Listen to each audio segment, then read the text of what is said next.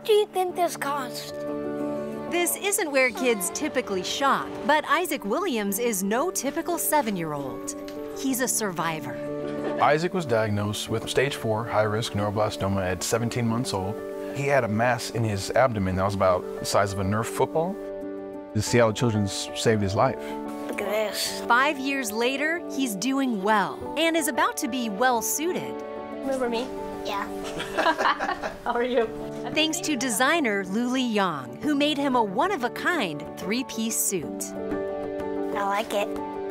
He also helped create it. At an earlier consultation, Isaac chose the fabric and colors. This is his first fitting. Oh my gosh. It's great. That's why I really like custom and couture and bespoke work, because it really can create that magic. Luli's made magic for Seattle Children's patients for more than a decade.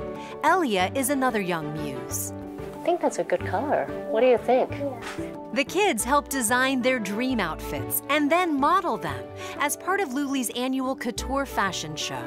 100% of proceeds from the event are donated to Seattle Children's. For Luli, it's not performative, it's deeply personal. Especially having been in business for 20+ years, I've had quite a few clients and friends who have had their lives touched by Seattle Children's. Okay. So when you ask me that question, I just think of all the faces. It's too much. But there's also much hope at Seattle Children's Research Facility. Lots of different labs doing research for various types of pediatric illnesses. Luli toured the floor known as the Cure Factory, producing new cellular immunotherapy products to treat children with cancer, the kind of patients pediatric oncologist Colleen Annesley cares for.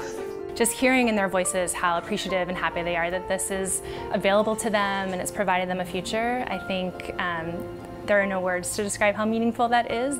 Everyone's aim and goal here is that every child that has an illness like cancer would be able to get treated safely and effectively with as little disruption to their lives as normal. It's why Luli does her work. So debonair. Which piece do you like the most? The jacket, the vest, the tie?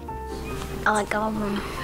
Using her gift to help fund the needs of future patients and giving something priceless to the families she meets.